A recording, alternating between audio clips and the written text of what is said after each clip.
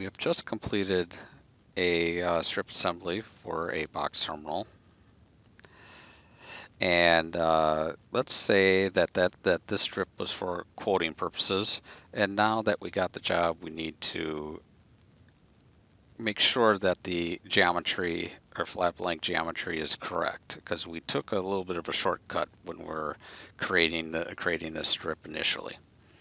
As you can see on this area, formed area right here, when it's flattened out, it would not look like this. It would not be straight. So first thing I'm going to do is go to the configuration manager and change the display state so the part looks like an assembly again, not the join part.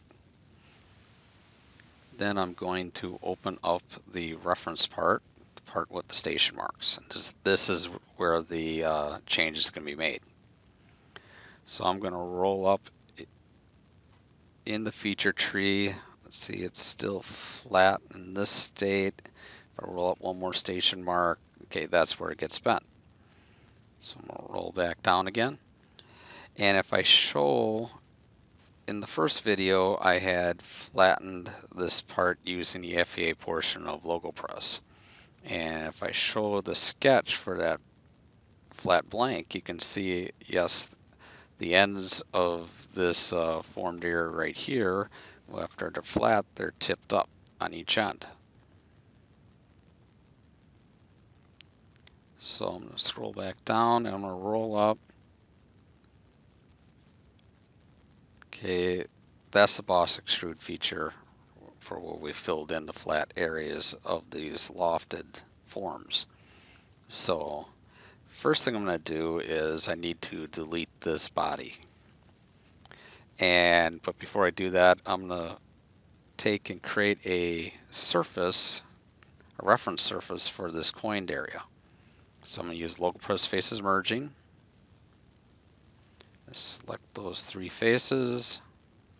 Now I got my imported surface right there. And now I can go to direct editing and use delete body to delete that. Then I can scroll down below the boss extrude feature and edit the sketch for that boss extrude feature.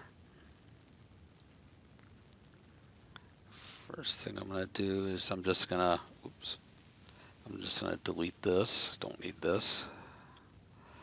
Those sketch entities. And then I'm going to sketch in a line from here up to here. And then this line, if I measure this, this is about 80 thousandths, really close. And I'm going to offset this entity 80 thousandths in the other direction.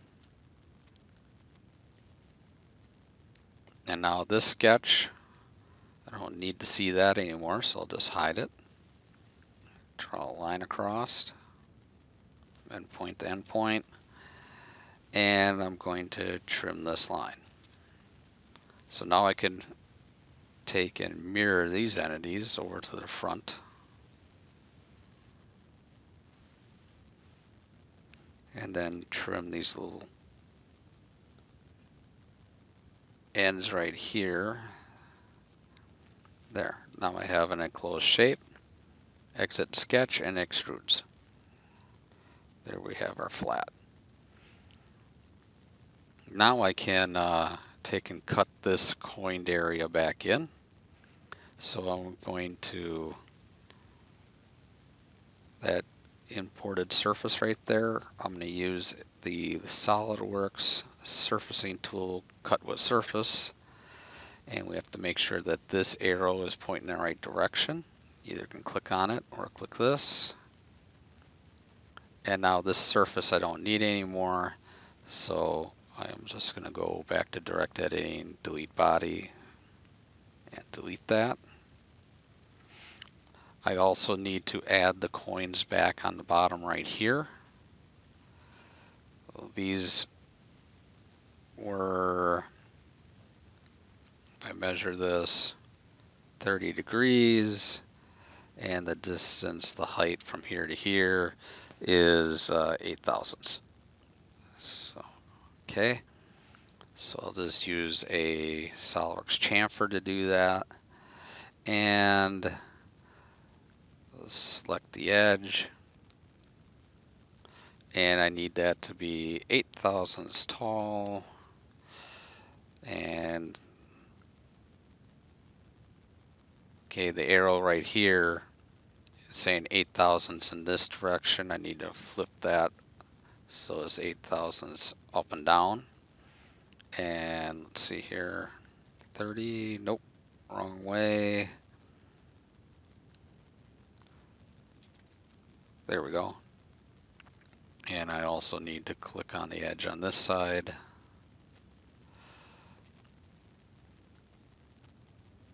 There we have our chamfers on the bottom again. And now I just need to start rolling down in the tree, make sure there isn't any features that have errors, just like this one. This is the fillet. We added the fillets on the flat blank in all the corners. You can see we have some missing edges. Of course, we got that because we extruded new geometry. You can see it's right there, there, there, and there. So I'll delete these out of the list and reselect them.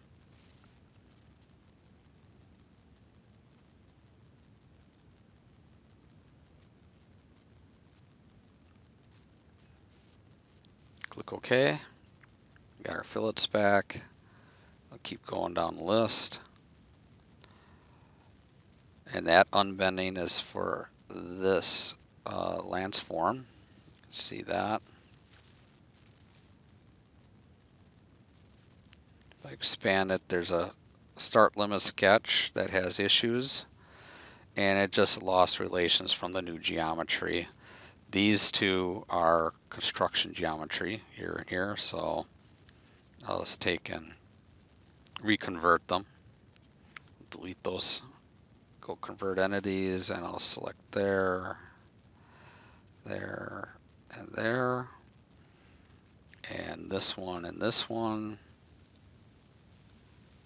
Construction, exit sketch. There, that updated. Keep going down, delete face. This has an issue, so I'll edit it.